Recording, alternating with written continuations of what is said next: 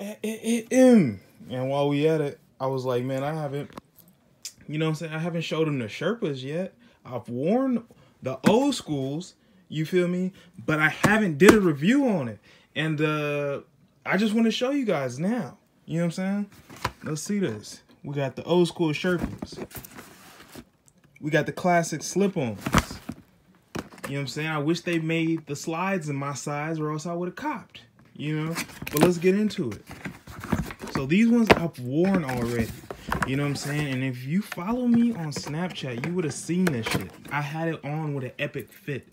You know? I had it on with the hundreds times Roger Rabbit collection. And it looked pretty sweet in my own opinion. So we got the old schools.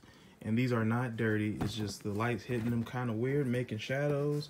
And yeah, but the hair on these joints is super long. I mean, you could tell by that indentation right there. The hair on these joints is super long. Nice quality shoe. It does seem like as if though if you wore these enough times that these would just deteriorate, you know what I mean? Like they wouldn't hold up for too long, you know what I'm saying? In my opinion, if you wore them enough. And then you got this checkerboard slip-ons. I had to cop these as well because the checkerboard pattern on any Vans is just, you know, the checkerboard pattern is just classic. And then they did it in the Sherpa material, so I was like, okay, I see what you doing, Vans. I see you.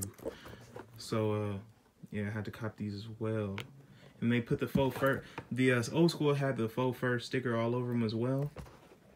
And I think it's because, you know, PETA. Okay. Yeah.